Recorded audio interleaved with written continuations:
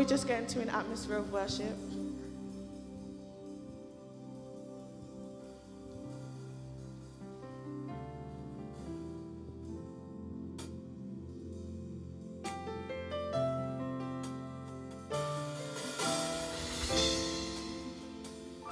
Standing here, not knowing how we'll get through this test, holding on to faith you know best. Nothing can catch you by surprise. You've got this figured out. You're watching us. You made a way, and when our backs were against the wall, and it looked as if it was over, you made a way, and we're standing here. Only because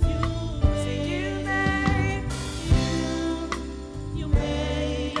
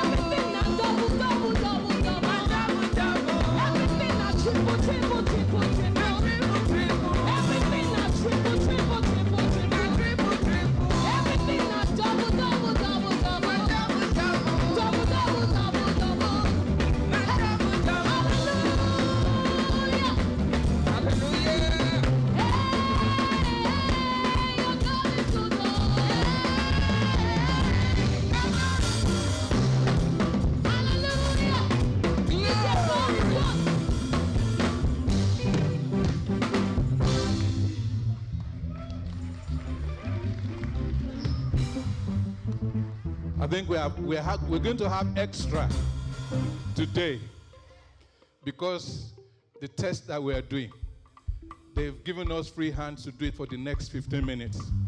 Okay? So look at people who are celebrating birthday. What are they doing? Hey, are you celebrating? So have you not got energy? What we are going to be doing, the church will join them. We're going to dance through the whole aisle for the next 15 minutes. Okay? We're going to join them. So now let us get the best microphone, not the one that is not working. Okay? Have you got the best microphone? Or you want to have this? Have this.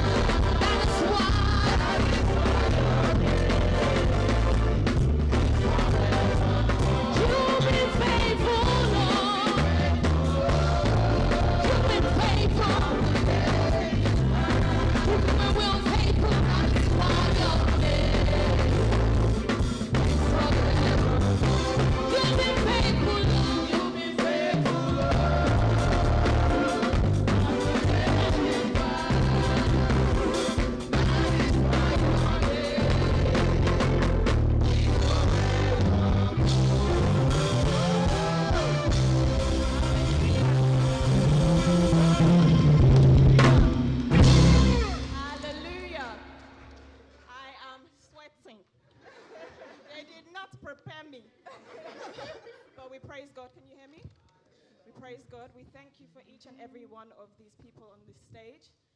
Who here is grateful to have seen the end of January? Thank you. You're grateful? Okay, so these people on the stage have more reason to be grateful because they've hit landmarks in their lives. So, Daddy, if you just would come up and help us pray for them, and then we'll cut into this beautiful cake and just give God all the glory. Thank you. Well, I'm going to talk about what's going to happen on 4th of February. But if this is what you think is your Thanksgiving posture,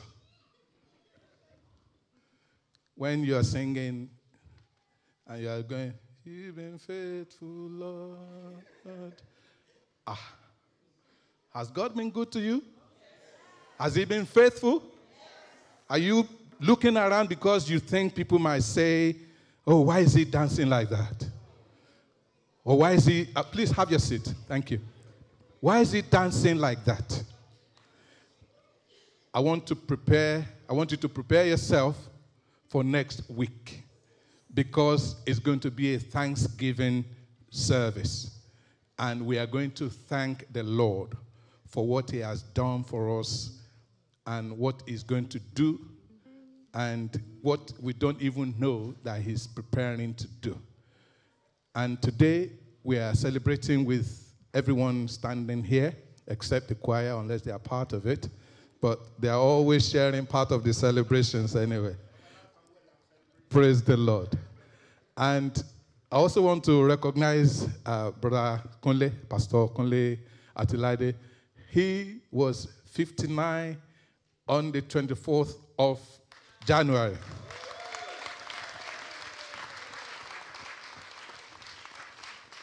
I've sent for the inspectors to come and check his birthday. And also, it was a triple celebration in their home because Toby and Tolua, they also turned 18. Woohoo! Hallelujah. They are miracle children. There's nothing that God cannot do. And there is another person around there, but we'll keep it until when it is time for us to make the announcement. But what we are rejoicing about is that the Lord has spared their lives. The Lord has been their help. The Lord has supplied all their needs according to His riches in glory by Christ Jesus. That's why we are celebrating. And they are also looking good. Let's put our hands together for the Lord.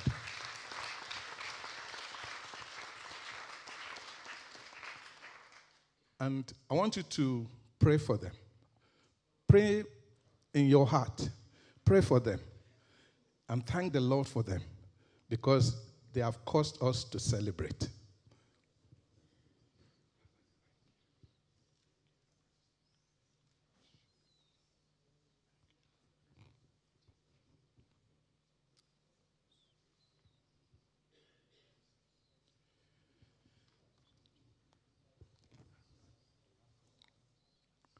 Let's bring our prayers to close.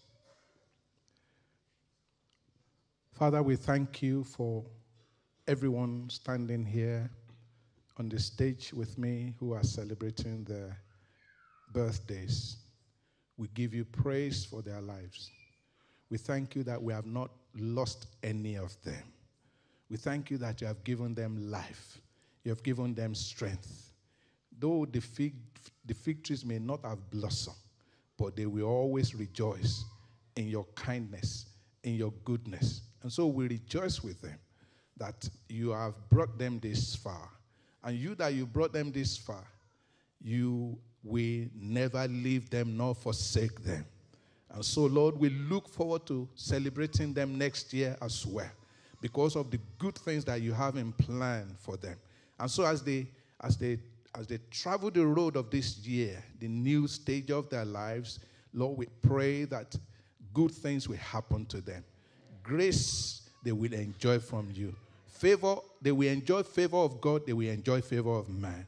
Lord, we pray against sicknesses. Sicknesses will not have any inroads into their bodies, into their homes, and whatever they lay their hands on, because they have come to celebrate what you have done for them, Lord, we pray that let them prosper in it. Father, we say thank you. We need more of this in our midst so that we can give thanks to you for the good things that you have blessed us with. We thank you that they are members of the New Covenant Church Streatham. Lord, we pray that as they look unto you to make those things that are impossible possible, Lord, this year you will surprise them. They will enjoy unusual favor. Father, we say thank you. Keep them for us, Lord. Watch over them for us, Lord. And let it be well with them. Because your word says to the righteous, say to the righteous, it is well with their soul. So I say to everyone standing that it is well with your soul, and it shall be well with your soul. In Jesus' name we've prayed. Amen. And then I think it would make sense for the lovely Atilade family to come and help us cut the cake today. So if we could come forward. And as a church, if we just do a count from 1 till 3, and then on 3 they will cut the cake for us. There we go. Okay, so together, 1, 2, 3.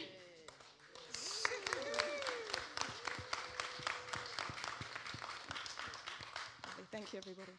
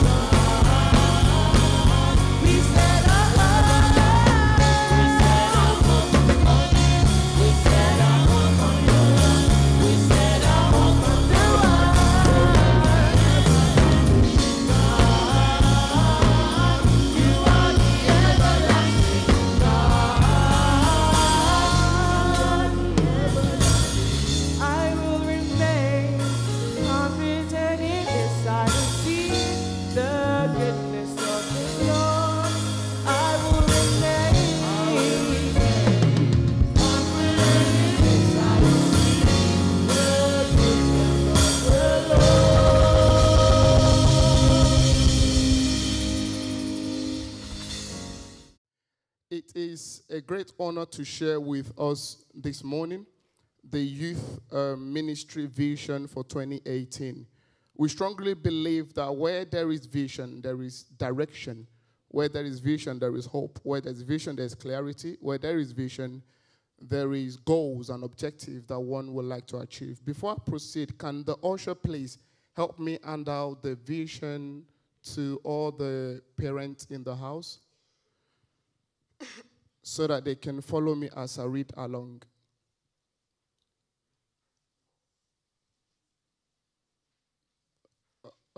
While we wait for the ushers to help us give out the vision, the youth ministry vision for the year 2018, just to encourage us that we are in this together. We are in this together. So, and I pray that God will give us the strength to make the work not easy, but fun and enjoyable in Jesus' name. I think it would be a wrong prayer to pray that God should make it easy. From what you've seen on the altar today, all we can ask for is that God should keep making it fun for us. And God will continue to strengthen us in Jesus' name. I believe we all have the vision now, and I will read. By the way, before I read, just to lay the foundation that this is not a vision of God, Gabriel's ideas. I believe this is God's plan for the youth ministry based on the national vision for the year 2018. And we can read along as I read. You can listen and follow along in Jesus' name. Greetings in the name of Jesus. The year 2017 was a year of great happenings in our midst as a youth ministry. Many accomplishments, new additions, new set of passionate executives, new youth pastor, many good reports from our youth academics results, and good report from various other endeavors. Also, without any doubt, God has enlarged our youth workers, granting us increase in our personal lives and establishing many of us in the place of our destiny. New babies were born, changes in careers, changes in many other areas of our life, especially spiritually. To Almighty God alone be all the glory in Jesus' name. I believe God has greater things in store for us in the year 2018. But every plan of God always requires our human cooperation to see it come to pass.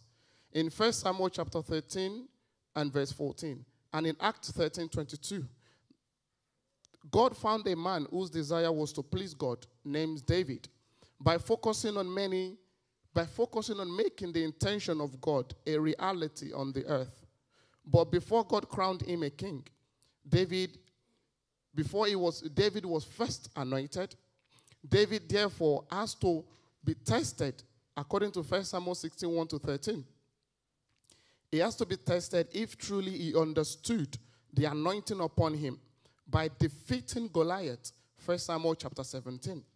We could see that David did not fight as others fought, but he began the fight by uttering out the word of confidence, possibilities, divine power, etc., which were by the reason of the God that he knew was on his side. Eventually, the head of Goliath came down with ease by his hand, and later on, he mounted the throne after several other challenges and trials he had to face. And he overcame them all because he kept his focus on God of all possibilities. God will test his anointing upon us to familiarize us with it so that we can be conscious of it to maximize it. Yet the devil will also tempt us because of the anointing upon us to tarnish and destroy our glorious destiny. But that will not be our portion in Jesus' name. In John chapter 10, verse 10, Luke 4:1-14, we will not fall victim of the devil's devices in Jesus' name. I can't hear you, amen? May the Lord disappoint all the devices of the wicked one against us and our youth ministry in the year 2018 and beyond in Jesus' name. We must therefore understand that every child of God, specifically those who have accepted Jesus Christ as their Lord and Savior, have Christ inside of them and therefore have the anointing of God upon them. In 1 John chapter 4, verse 4, John chapter 1, verse 12, John 15, 1 to 17. John 14, especially verse 20, Jesus says, I am in God and you are in me. Therefore, according to Jeremiah 32, verse 26 to 27, Philippians 2:13, Jeremiah 32, 26 to 27, that says that I am the God of all flesh. Is there anything too hard for me to do? Philippians 2:13, he says that God is the one that works in us both to do and to will. And Philippians 4:13, I can do all things through Christ that strengthens me. Therefore, beginning from the year 2018 and beyond, nothing shall be impossible for us anymore. I can't hear you. Amen. In the year 2018 and beyond, no height will be too high for us to climb anymore. No dream will be too big for us to pursue anymore. Absolutely nothing will ever intimidate us again in Jesus' name. Every spirit of fear is destroyed now and forever in Jesus' name. No more timidity for us in Jesus' name. No more limitations for us in Jesus' name. No more impossibilities for us anymore in Jesus' mighty name. By the grace of God, our theme for the year as the youth ministry in 2018 is I can do all things. Can the church echo that alongside with me one more time? Can we make it louder one more time? I want you to say it convincingly. So shall it be in Jesus' mighty name. If nothing is too hard for God to do, who is our God? Therefore, as a child of God that we are, we can do absolutely all things because of the God in us. Very often we find it easy to believe God or any pastor to pray for us, but we struggle to actually believe what God says we can do and doing what God says we should do. Just as we see it in the case of Gideon, whom God called a mighty man of valor in Judges chapter 6. But he couldn't see what God is saying about him. He rather prayed that God will use someone else or someone better, or in fact, God should do it by himself rather than using him. But I pray that God will not replace you in Jesus' name. But God wants to raise copies of himself in the youth ministry. Youth that will cause the devil to remain in a permanent position of trembling. I can't hear your amen, church. Youth that will stand up to injustice in our land. Youth that will build the kingdom of God. Youth that will build his church in Jesus' name. In the year 2018, our youth shall only be found in great places. In Jesus' mighty name. The Spirit of the Lord shall stir up unusual boldness and audacity in our youth in Jesus' name. To dare the undoable, to believe the unbelievable, and become the unimaginable, with undeniable result of good report in Jesus' mighty name. Therefore, the healing virtue of God in Jesus will flow to heal any youth in need of healing in Jesus' mighty name. All our youth shall be transformed, renewed, re-energized, re-equipped, rebuilt throughout the year 2018 in Jesus' mighty name. How many of us like that vision? How many of us like that vision? I'm not quite sure to everyone, many people agree with it. Okay, I'm glad to those that like it. One thing I love about vision is this. It always leaves us with a responsibility. Amen. The church are not smiling at me anymore. Praise the Lord. So every month we have a theme that we will be focusing on in order to keep our gaze on the vision. God Answer Prayer is what we started with in January 2018, because if we can do all things, therefore we pray to God that can make all things happen. So we must understand the necessity and the importance of prayer, and we thank Brother Laulu who has dealt, very well with that in the youth church. And we will continue with godliness is profitable, is a profitable character in February. With a godly character, you can do all things. And also, we continue with the rest of the month. March, override fear with confidence. It takes confidence to do the undoable. In the month of April, we will be focusing on faith makes anything possible, which means that it will take faith to take a bold step in order for us to do all things. May God's word is my wisdom it takes a wisdom of God to be able to do all things, because wisdom is knowing what to do and doing it. In June, we will be looking at love is the nature of God. It takes the love of God to be able to do all things. If Jesus Christ was to consider otherwise, there's no way he would die on the cross. But for the sake of love, he went all in. I see you going all in and coming out victorious in Jesus' name. In July, I have a great destiny in Christ Jesus, because the vision you have ahead of you will cause you to be able to know that you can do all things and take bold steps. And also, we go to the month of August, where we will be looking at after God's heart. After God's heart. This talks about going after soul. John 3:16. This is all that God loves. The Bible says that God does not want the death of a sinner, but that of a righteous. So our youth to monitor our young people's development in the youth church and in general. Just as yourself, we are limited. Yes, we serve a God that is unlimited, meaning that there's how far we can go, there's how much we can give them, but then with your support, there's much more that we can achieve together. Therefore, we need our parents to monitor the youth. Make sure that your youth is imparted, is developing. If there's something you're not sure of, speak to us about it, and then we will work on making things better. Also, speak to youth workers if you have any concerns about your young person on any issue. The specific youth worker you could approach is Brother Laulu, myself, Brother Gabriel, myself who is Brother Gabriel, Sister Fiona, and Sister Abby Colladin. Also, every Sunday, discuss with your young people what they learn in youth church and how they will apply it to their life daily. Ask them, have this discussion with them, because you will be the one to be able to convey the message to them in case they might have any further question. Then you can also break down what they've learned and then explain it further to them. And the fourth thing is every joint celebration service such as this or any other service that we may have, they should sit together with, our parents should sit together with young people, with their youth as a family, ensuring that they pray, they worship, and focus in the service. Not to put them on one side and open the Brother Gabriel will chase them and then tell them to sit down and be quiet. But let's worship together as a family. Amen? The amen has gone low. Amen? Amen. Praise the Lord. Be quick. This is very important, please, because we don't want our youth to run to anywhere else for an answer. Please, as parents, be quick to listen and very slow to respond when they consult you on any issue of their life. Pray with them and seek further help if needed.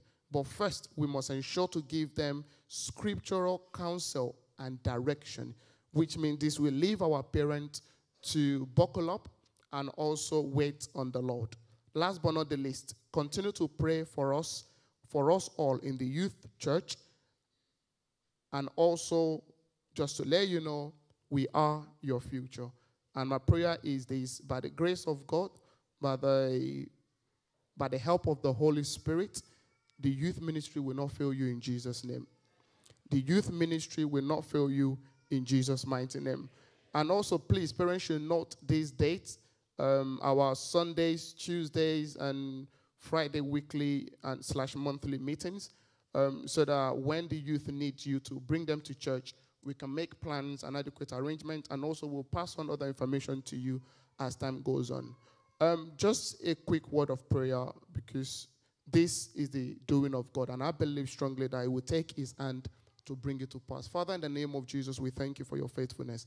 And we pray, Lord, that your mouth has spoken it, and your hand will bring it to pass. Therefore, Father, by your strength, by your right hand that doeth valiantly, by your Spirit, Father, breathe upon the vision, bring it to pass speedily, in Jesus' name. Indeed, make it fun. Indeed, make it very much fun for us, that we may not be tired or weary, in Jesus' name. Thank you, Father. In Jesus' name we pray. Okay, so we're going to We're going to continue in today's service. First of all, this is the time for the word, by the way, and I'm looking forward to this because these young people are on fire. Do you believe that? Amen. So, can we put our hands together? I'm just here to read the Bible to you today. So I'm reading from Matthew 6:25 to 34, if we could all turn our Bibles there.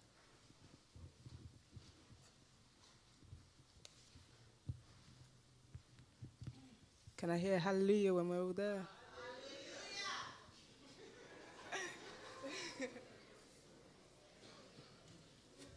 Okay, so 25 says, "Therefore I say to you, do not worry about your life, what you will eat or what you will drink, nor about your body, what you will put on. Is not life more than food, and the body more than clothing? Look at the birds of the air, for they neither sow nor reap nor gather into barns, yet your heavenly Father feeds them. Are you not of more value than they? Which of you by worrying can add 1 cubit to his stature? So why do you worry about clothing? Consider the lilies of the field, how they grow. They neither toil nor spin. And yet I say to you that even Solomon in all his glory was not arrayed like one of these. Now if God so clothes the grass of the field, which is today and tomorrow is thrown into the oven, will he not much more clothe you, O you of little faith? Therefore, do not worry, saying, what shall we eat, or what shall we drink, or what shall we wear? For after all these things the Gentiles seek. For your heavenly Father knows that you need all these things. But seek first the kingdom of God and his righteousness, and all these. Therefore, do not worry about tomorrow, for tomorrow will worry about its own things. Sufficient for the day is its own trouble." Thank you for listening. I hope you're all blessed.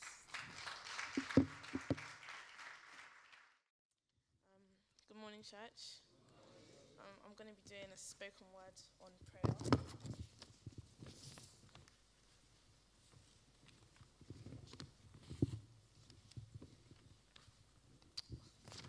Sorry.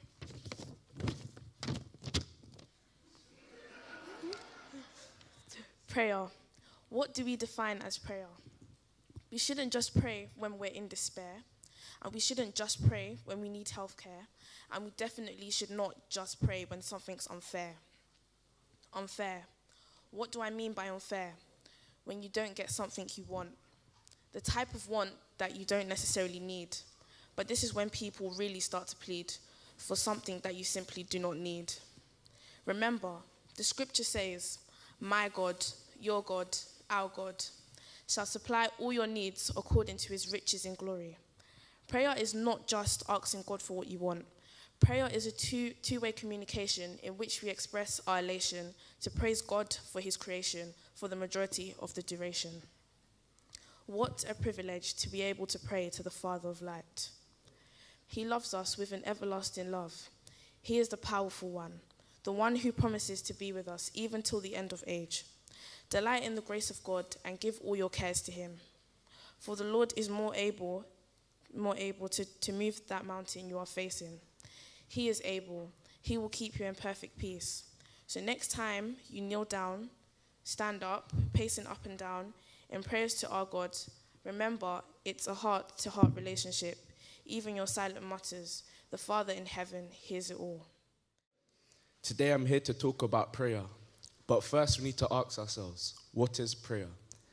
To me, prayer is a form of communication with God where we can offer our gratitude or make requests we want answered. It is also two-way communication with God as he can talk to us to give us guidance or even share with us revelations. Please may we turn our Bibles to Mark 11, verse 24.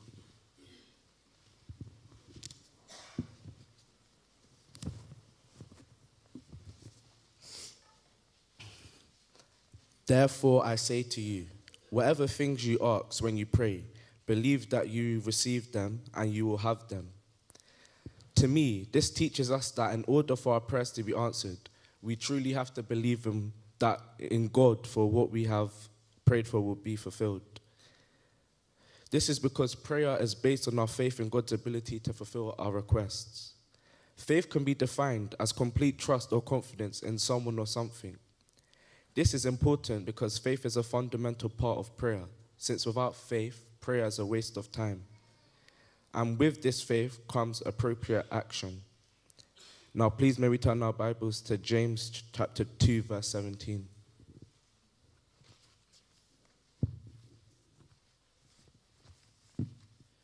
Thus also, faith by itself, if it does not have works, is dead. To me, this teaches us that faith without works is a dead faith, because the lack of work reveals an unchanged life or a spiritually dead heart.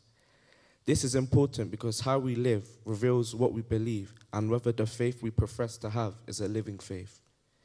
For example, many students may also relate to that week before your exams, knowing you haven't revised at all, and you just begin to pray that you pass your exam.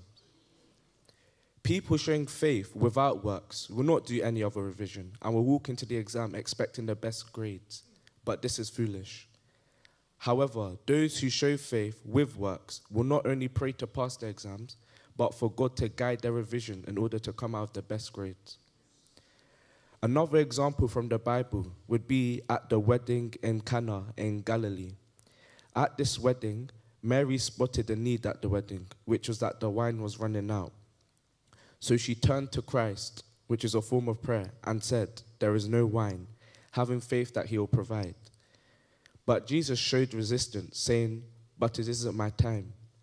However, Mary had absolute faith that Jesus could answer her need without knowing how Christ would do it. Therefore, when you pray, you must be unwavering, knowing that God will answer your request.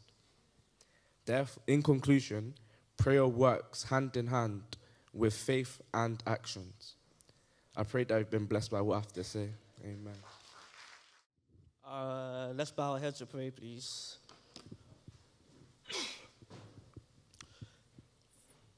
Father Lord, we're very grateful for gathering us here in your presence once again to worship at your feet. We ask that our worship and our praise will be acceptable unto you. We ask, Holy Spirit, you would let the words that are being ministered today really make an impact on the minds, the spirits, and the hearts of the people of all who hear this word. And let the name of the Father be glorified. In Jesus' name.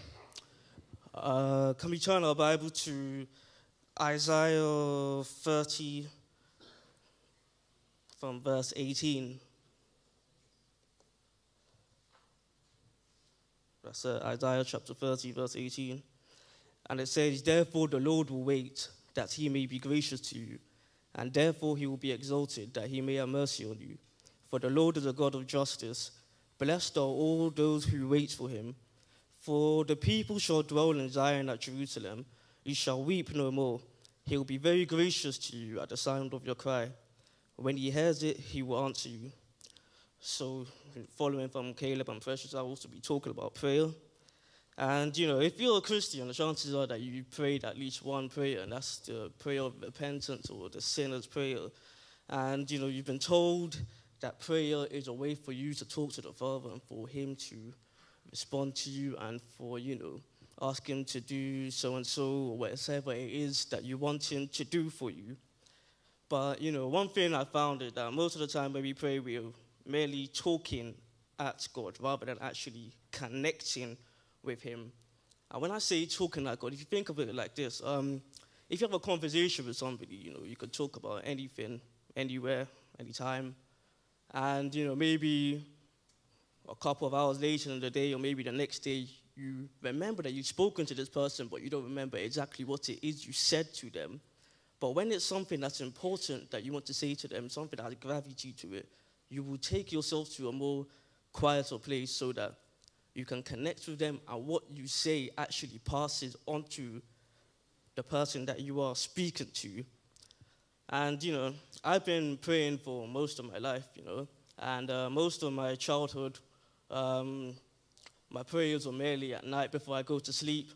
Eventually, about 2009 or so, I began to pray in the morning once I woke up. But most of the prayers that I prayed was, thank you for the night, or thank you for the day, thank you for protecting me, protect me as I go to sleep, or protect me as I go throughout this day, forgive me all my sins, in Jesus' name, amen. Simple as that. And, you know, most of the time I just wanted to be done with the prayer because, you know, I was talking at God. And when I'm not connected with God, I cannot perceive a response from him. And, you know, when you're doing this on a daily basis for a number of years, eventually you start to think to yourself, you know, what's the point of it all? You know, why am I doing this? I can see my non-Christian peers who do not pray. They also sleep. They also wake up. They're also prospering. So why am I doing this? But at the same time, you know, you don't really want to take that risk. And, you know, I want to cover my position. You know, I want to hedge my bet because, you know, when you're sleeping, you don't want to be seeing anything strange in your dreams, you know. So you want to sleep in peace. You want to wake up in peace. Another reason why I always want to be done with prayers is because I felt I was bad at praying, you know. My mom can pray for as long as you tell her to pray. And at night, there are times that, you know, you just want to sleep, but she will continue praying, you know. I mean, it's a gift, but I don't have that particular gift. My father can pray with eloquence. He can pray, and, you know, when you're hearing him praying, you're thinking, yeah, this is really going through to God, you know. You know, my brother, when he was praying, you know, he will put scriptures in the prayers, but I'm just saying words and being done with it. So, you know, I felt that my prayers, in a way, wasn't good enough for God. You know, it's lacking in quality at times. But, you know, even so, during that period, there were times that I did actually enjoy praying. And, you know, those tended to take place when we went to Nigeria. And because we have a house, we live in Akure, which is like the capital of Ondo State. You know, it's a fairly big town. It's not Lagos, but, you know, there's no stress. It's very relaxed. It's a very calm environment. And, you know, the times when, for example, when the NEPA people decide to take light and the generator not on, and, you know, there's not much for a young person to do. So, you know, I'll generally be, like, reading books. I'll be reading my Bible, for example. I'll be connected with God, and I feel myself growing spiritually. And when I'm the one to pray before we as a family go to bed, you know, I started to see that, okay, my prayers begin to resemble my mom, my dad, my brother, and everything like that. But then, when we return back to London, and then London brings its distractions again, and, you know, when there's everything around you, you know, you got homework to do, you got to go to school, you know, the electrical gadgets are always on 24/7 and everything. I returned back to my old way of praying, you know, so it was a bit of a cycle over years. But at the same time, you know, those experiences, those really stayed with me. So when it came to the time when there was things that was particularly important to me that I wanted to pray about, I always took myself to a quiet place to connect to God. You know, when it's exams, when I bothered to pray about exams, my university degree, you know, driving tests that I preached about, job hunting as I preached about, you know, it's like I'll go to a quiet place and really, you know, explain to God what is on my heart in that present moment. And, you know, it actually produced tangible results. And even, I think the most important thing I gained from that experience is that there is no such thing as a prayer that's not good enough for God, because really, it's like a child could pray and God will answer that child's prayer, even though that child is not quoting every single scripture in the Bible, you know. And all that mattered in that moment is the heart of the person who's praying. You know, it says in Psalms 145, 18 to 19, that the Lord is near unto all those who call upon him, and to all who call upon him in truth. He'll fulfill the desire of them that fear him. He will also hear their cry and save them. All you need to do is offer up a prayer sealed in the name of Jesus, and that is enough for you. Even so, prayer is also very vital to spiritual growth, because, you know, when you eat food, whatever you consume is what is used to repair and replace the cells in your physical body. And if you're hungry, you know, your parents or, you know, family members eating are not going to fill your own stomach. Likewise, you can apply this to your spiritual life. The prayers of your parents are not going to make you grow spiritually. If you remember, when Jesus was to be tempted by the devil, he said, man shall not live on bread alone, but by every word that comes from the mouth of God. And how do you receive the word from God, and that is through prayer and spending time within God's presence. Again, you look at Christ who started with prayer immediately after baptism. He went to the wilderness to fast and pray and to receive insight from God. Throughout his ministration, he frequently removed himself from his disciples, removed himself from all the people who wanted him to lay hands on them, and went to either another wilderness or another mountaintop, again, to fast and pray and to hear from the Father. Towards the end, him and the disciples went to the Garden of Gethsemane. They went together. Jesus still separated himself again to pray unto God. And, when you pray to God, you hear back from God. So, then the times that you read, for example, John 14:13, where it says, whatever you shall ask in my name, that I will do, so that the Father may be glorified in the Son. So then you also think, so why is it that I have unanswered prayers? And really, that's like something for another time. But really, it's like that doesn't necessarily mean that we should stop asking if God hasn't given us an answer there and then. If you refer to the parable of the unjust judge in Luke 18, just to paraphrase, that there's a judge who didn't fear God, didn't fear his fellow man. He happened to live in a certain town with a certain widow who wanted this judge to provide justice against her adversary. And he said no. He kept on saying no. She kept on persisting and, annoying him, so to speak. So eventually he caved and he said that he did not want to be worn out, and he did grant her the justice. And the Bible also says that we should ask until our joy is full. That is, continue asking until God has given us what it is that we want from him. Most versions of the Bible in Matthew 7:7 said, ask and it shall be given to you, seek and you will find, knock and it shall be opened to you. But the New Living Translation version said, keep on asking and you will receive what you ask for. Keep on seeking and the door will be open to you. And you'll find, right? Keep on knocking and the door will be open to you.